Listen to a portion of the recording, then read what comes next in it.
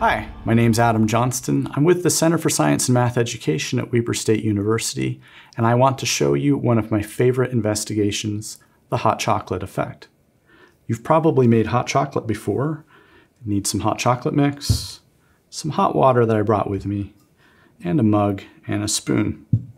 There's a few trains of thought about how to make your hot chocolate, adding water versus hot chocolate first.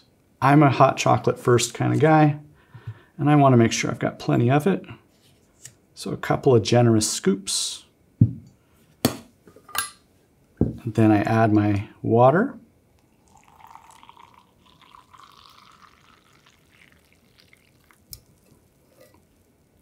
And then I stir my hot chocolate.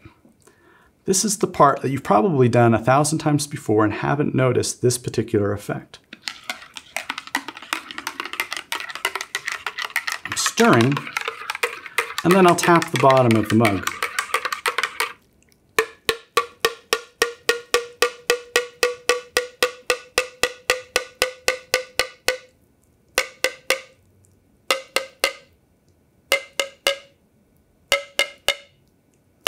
And as I continue to tap, you can hear the pitch getting higher and higher.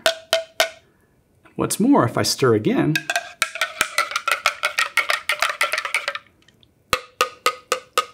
the pitch goes back down,